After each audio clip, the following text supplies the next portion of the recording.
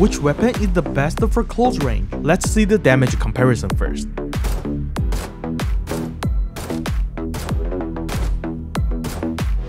Damage gap will be smaller if the enemies are using higher level armor.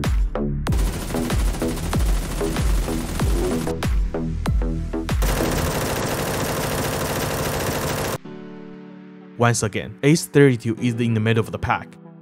Let's see the hipfire comparison.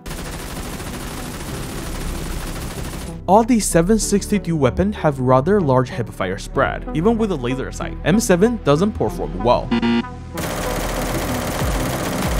But Ace-32 has a way better hipfire accuracy. See the recoil pattern comparison.